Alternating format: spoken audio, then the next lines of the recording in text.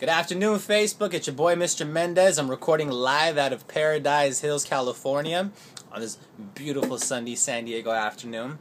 Anyhow, I'm here just because I wanted to take a few minutes of your time. Not too much because I only got like 8 gigabytes on this phone and I really can't afford to waste my memory. Don't hate. I'll be upgrading pretty soon.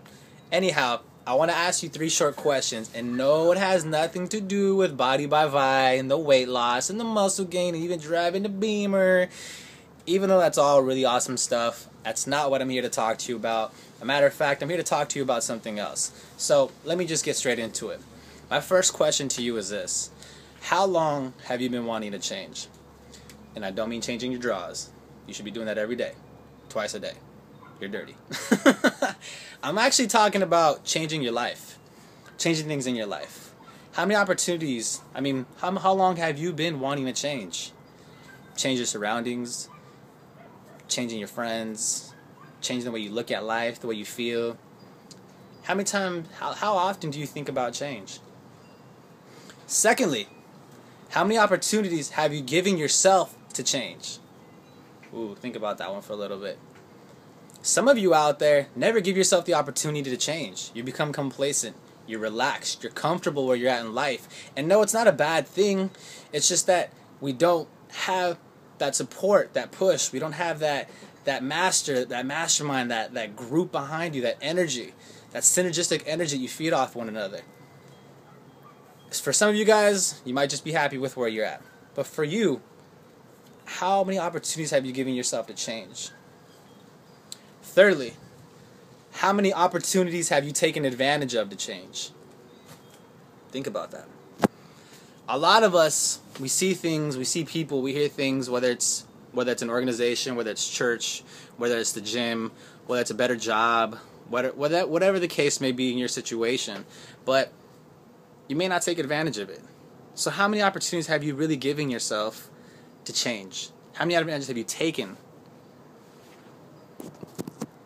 I ask those questions because tomorrow I want you to take a trip with me to Long Beach.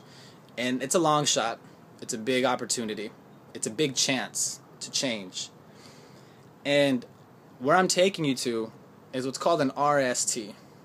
I need 2 other people in my car with me to make this road trip. And here's what you're going to see. Tomorrow, you're going to see a change of scenery, a change of people, a change of group, a change of social setting, a change of mindset.